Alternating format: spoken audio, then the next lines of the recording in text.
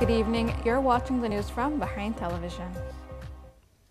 His Majesty King Hamad bin Isa Al Khalifa received at Sakhir Palace today the credentials of the newly appointed ambassadors of Kenya, the Vatican, Cambodia, Somalia, and Finland. The ambassador of the Republic of Kenya, Ali Abbas, arrived at Sakhir Palace, where he was welcomed by the head of royal protocol. An official ceremony was held for the ambassador.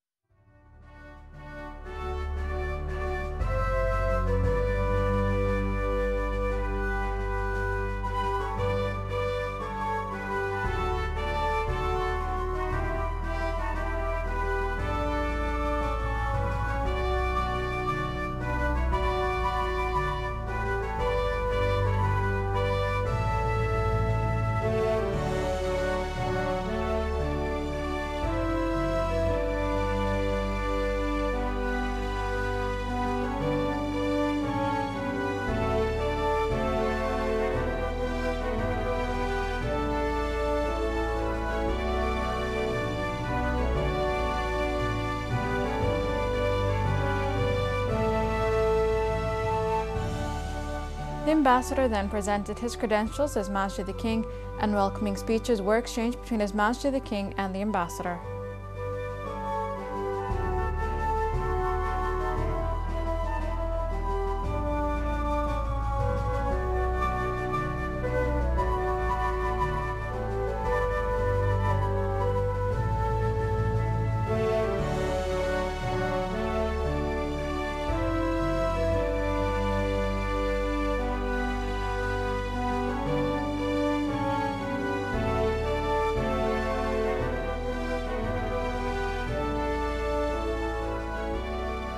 The Apostolic Nunciator of the Holy See of the Kingdom of Bahrain, Francesco Monticello, arrived at Sakhir Palace, where he was welcomed by the head of royal protocol. An official ceremony was held for the ambassador.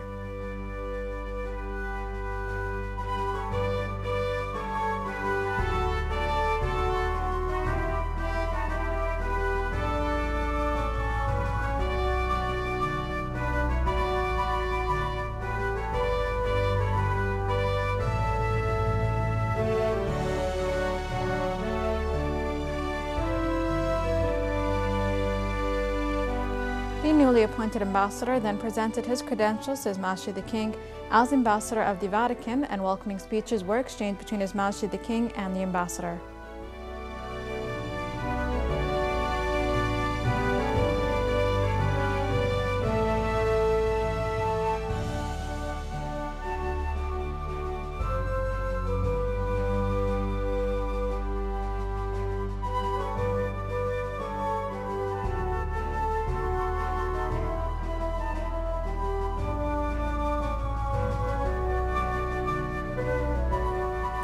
The ambassador of the Kingdom of Cambodia, Tan Bunpa, arrived at Sakhir Palace, where he was welcomed by the head of royal protocol, and an official ceremony was held for the ambassador.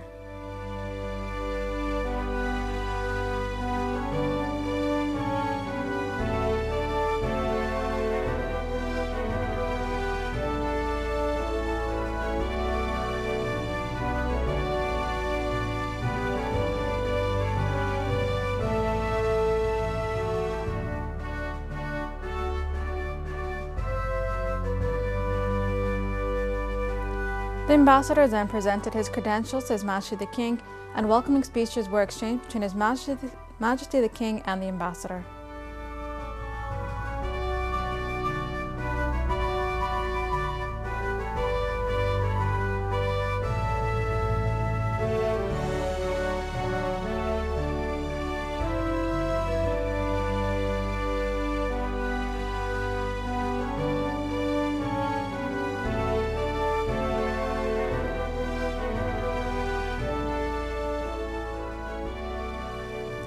The ambassador of the Federal Republic of Somalia, Tahir Mohammed Jili, arrived at Sakhir Palace, where he was welcomed by the head of royal protocol, and an official ceremony was held for the ambassador.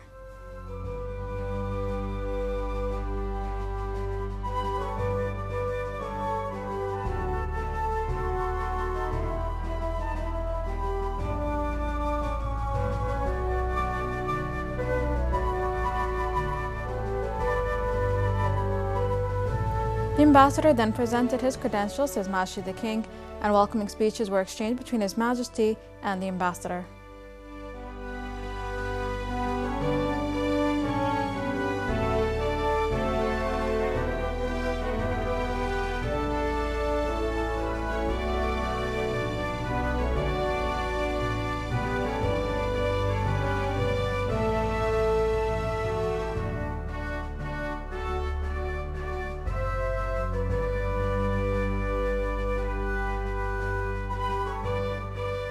The ambassador of the Republic of Finland, Rita Swan, arrived at Sakhair Palace, where he was met by the head of royal protocol, and an official ceremony was held for the ambassador.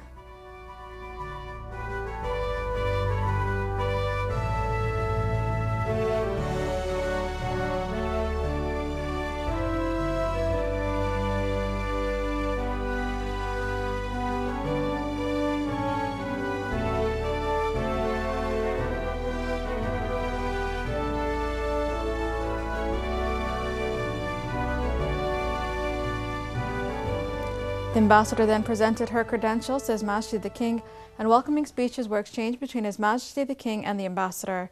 During the audiences, His Majesty the King underlined the close relations linking Bahrain and their countries, and the progress of these relations in many areas.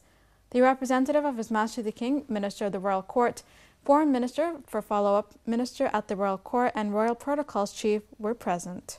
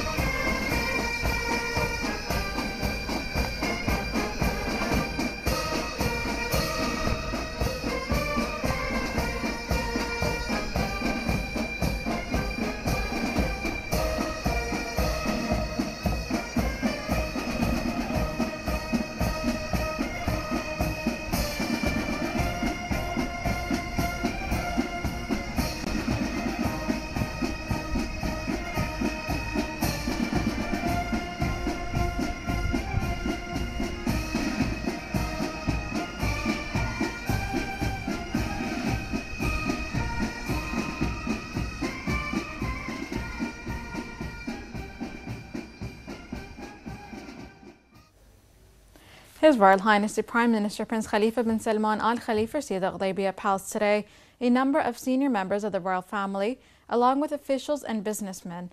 The meeting was also attended by Kuwait's ambassador to Bahrain and the Dean of Diplomatic Corps, Sheikh Azam Barak Al Sabah.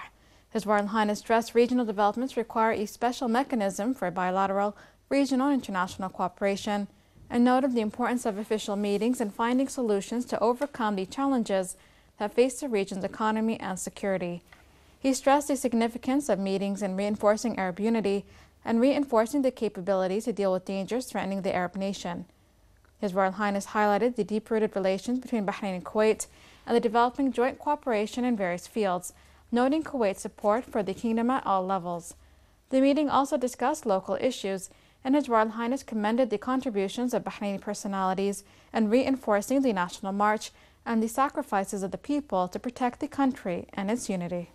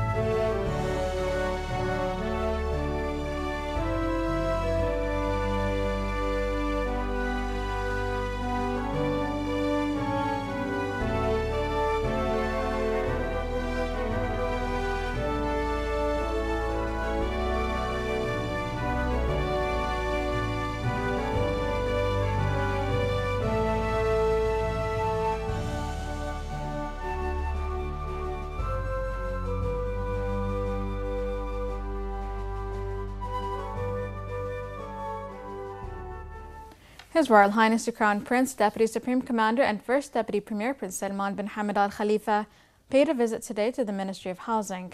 On arrival, His Royal Highness was received by the Deputy Prime Minister, Sheikh Khalid bin Abdullah Al Khalifa, the Housing Minister Basim Al Hamar, and senior Ministry of Housing officials. His Royal Highness highlighted recent achievements in the housing sector, including the swift allocation of 3,000 units since the holy month of Ramadan, and instructed the ministry to allocate an additional 3,200 units in the coming months. He noted the ministry's efficient and fast-paced housing drive serves as a model for delivering projects that directly contribute to further improving citizens' living standards. His Royal Highness the Crown Prince also stressed Bahrain continues to prioritize citizens' interests, remarking that it is through the combined efforts of all that development challenges can be fully addressed. He went on to praise the dedication of the ministry and its staff and their efforts to fulfill His Majesty the King's directives to build over 40,000 housing units across the kingdom in the coming years, and commended the ministry for the leading role it plays in advancing housing and urban development projects across the country, in line with the directives of His Royal Highness the Prime Minister Prince Khalifa bin Salman Al Khalifa. His Royal Highness stressed that meeting citizens' aspirations and further improving public and housing services have and will continue to drive the government's action plan over the coming years. He noted that advancing housing development remains a key priority of the kingdom's broader infrastructure program and investments across key sectors under the GCC Fund program. His Royal Highness stressed the important role played by His Majesty King Hamad's comprehensive development program in achieving the goals of Bahrain's next development phase. The new advanced phase is underpinned by Bahrain's Economic Vision 2030 and its principles of sustainability and fairness to accelerate growth and improve Bahrain's long-term development prospects. His Royal Highness the Crown Prince emphasized the importance of facilitating public-private partnerships, which he said will help provide adequate public services and boost the kingdom's long-term sustainable development. For his part, the Housing Minister expressed his gratitude to His Royal Highness the Crown Prince's visit and reaffirmed the ministry's commitment to fulfilling His Majesty the King's directives. The minister highlighted the Prime Minister's ongoing support to housing and services projects that ensure citizens' needs are fully met.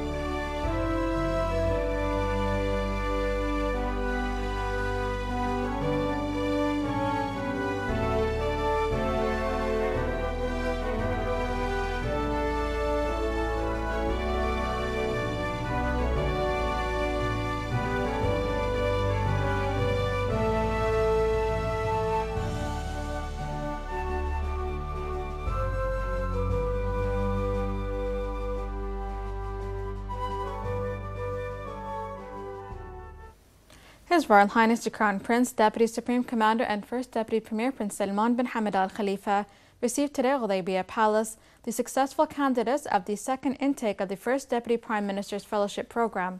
His Royal Highness stressed that continuing to invest in Bahraini citizens is a strategic goal underpinned by the kingdom's national programs, adding that Bahrainis are the cornerstone of the nation's sustainable development under the leadership of His Majesty the King. He welcomed the new fellows and highlighted the success of the first intake of the program, noting the significant level of skills and expertise they developed and consequently brought back to their workplaces upon completing the program.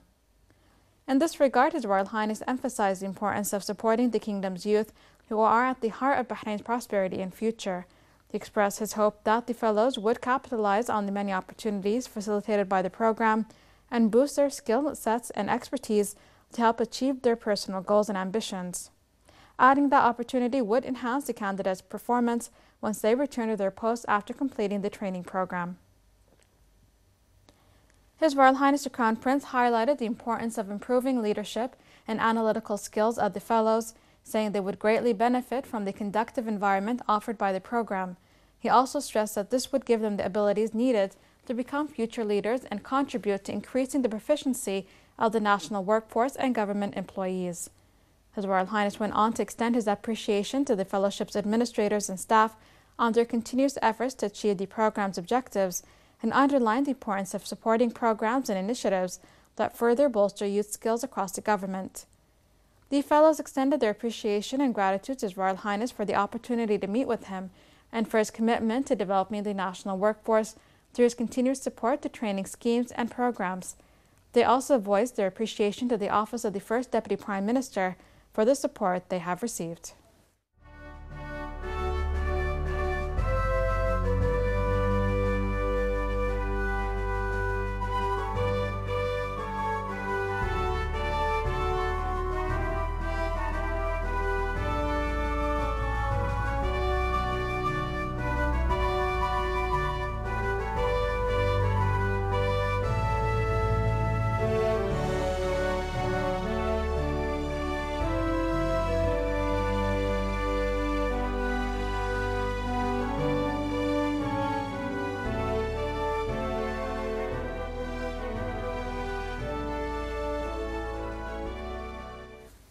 The personal representative of His Majesty the King and the chairman of the Higher Committee for Media and Telecommunications, His Highness Sheikh Abdullah bin Hamad Al Khalifa, paid a visit today to the Information Affairs Ministry, where he was received by the Minister Ali Rumehi and several officials.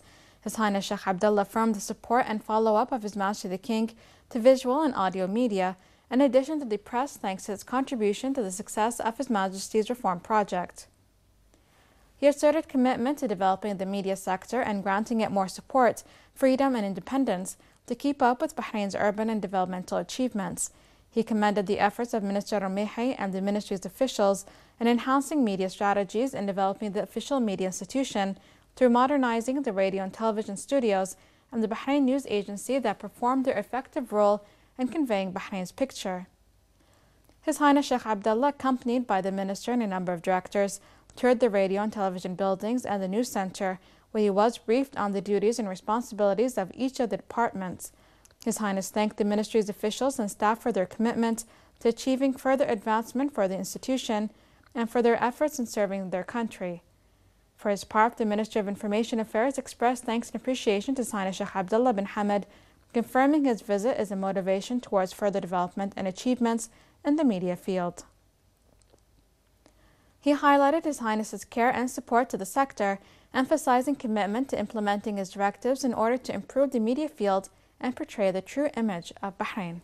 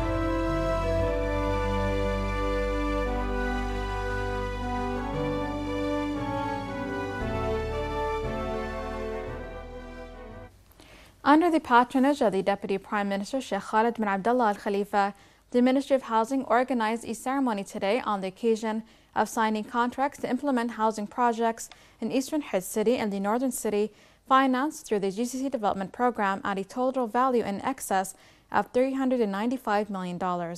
During the ceremony, 7 contracts were signed with construction companies in the presence of Kuwaiti Ambassador and Doyen of the Diplomatic Corps, Sheikh Azam al-Mubarak al-Sabah.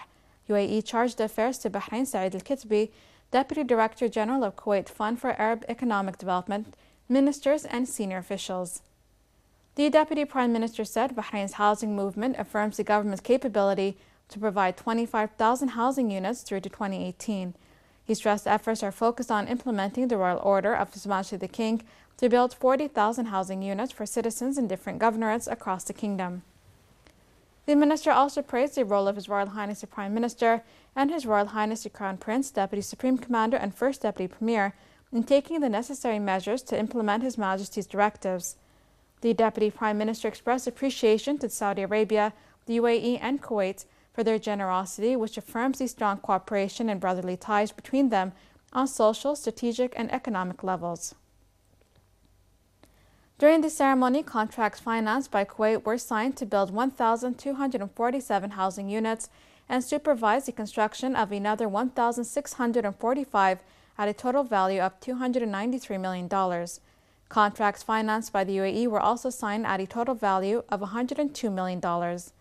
On the occasion, the Minister of Housing, Bassem Al-Hamar, said that the contracts contribute to speeding up the reconstruction of those cities with housing and infrastructure projects. He affirmed the ministry's keenness to achieve more gains in order to meet the aspirations of the wise leadership and Bahraini citizens.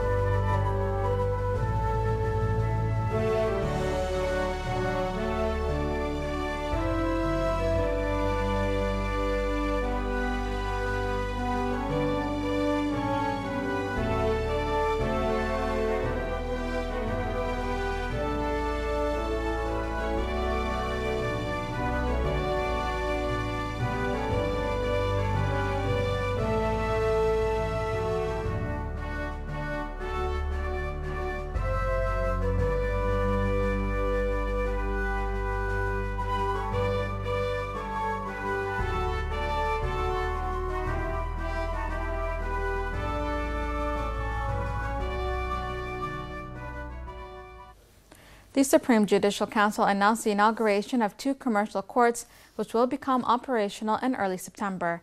More in this report with Shoga Mohammed. The Supreme Judicial Council held a press release to announce the launch of a new specialist court for commercial disputes. This announcement falls in line with their strategic plan for the year 2020, which aims to support the investment environment in the Kingdom of Bahrain. One of their main initiatives is to develop a more focused approach to commercial dispute resolution, which in turn will benefit both local and international businesses. The purpose of this plan is to increase Bahrain's competitiveness indicators as well as its World Bank ranking. The jurisdiction of the new commercial courts will be covering arbitration disputes, insolvency and debtors protection from creditors, as well as international intellectual property, trademarks, as well as construction contracts. This is to ensure that specialist disputes that have an effect on the investment and business environment in Bahrain is given special attention, and to ensure that it gets through our courts very, very quickly. The Supreme Judicial Council is also working in cooperation with the Ministry of Justice to streamline the procedures of the courts. They plan to introduce a new and improved evidence system and employ electronic services that will help speed up procedures effectively and efficiently.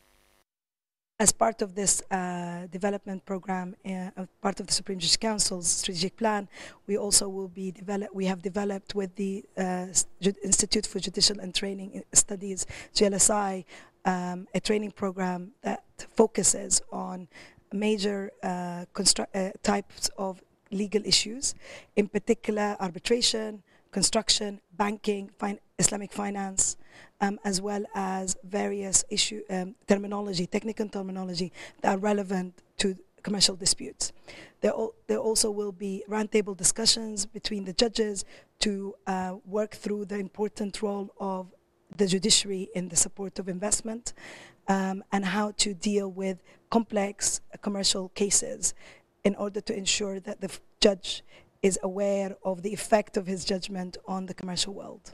Hopefully, the Supreme Judicial Council will achieve these goals following their new strategic plan. For Bahrain News, I'm Shok Mohammed.